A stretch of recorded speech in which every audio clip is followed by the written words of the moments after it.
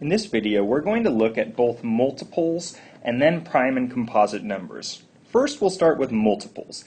What does it mean to be a multiple? Well, it means that if a number is a multiple of another, it means that we could form equal groups of that second number and end up with the first number. Let's look at this first one as an example to help understand.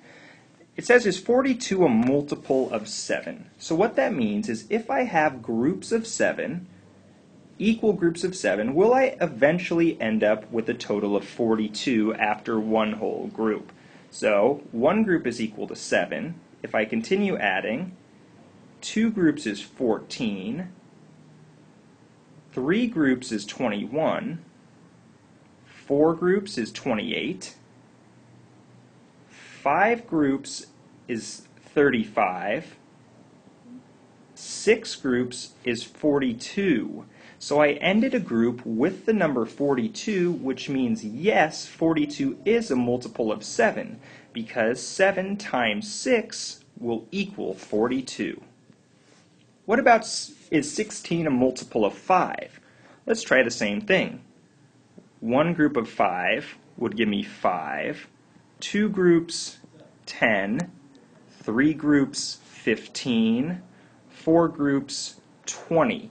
Well, 16 is in between 15 and 20, but it is not either of those numbers, so no, 16 is not a multiple of 5. And you can continue on. Is 12 a multiple of 3? 4, 5, 6, 7, 8, 9, 10, 11, 12. Yes, it is, because 3 times 4 equals 12. You can see we have 4 groups of 3, and that is equal to 12. And the last one is 20 a multiple of 6. If you solve it out, you'll see no, it is not.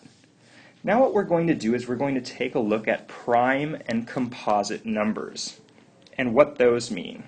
A prime number is different than a composite number because the only way you could multiply two numbers together and get a prime number is by multiplying that number times 1.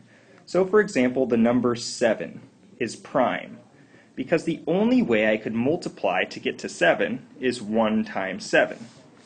The number 6, however, is what we call composite, because I can multiply 1 times 6. I could also get 2 groups of 3, or 2 times 3, in order to get there. So it is not only 1 times 6 that will get me there. Let's look at some numbers down here and decide whether they're prime or composite.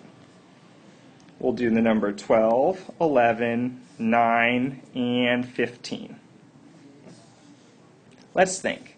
All of them we can multiply by 1 in themselves. So we'll go ahead and write those out. Now if we only have one possible way to multiply, that means that these numbers are prime. Let's think though. 12. Well, I can also multiply 2 times 6 to get me 12, and 3 times 4. There's more than one way, which means that 12 is composite. 11, however, the only way I can multiply to get to 11 is one group of 11, 1 times 11. That means this number is prime. What about 9? I could do 1 times 9. I could also do 3 times 3. That means that this number is composite. And last is 15. I could do 1 times 15, or 3 times 5, which means that 15 is also composite. If there's more than one way to multiply to get to a given product, that number is composite. If you can only multiply 1 and that number is prime.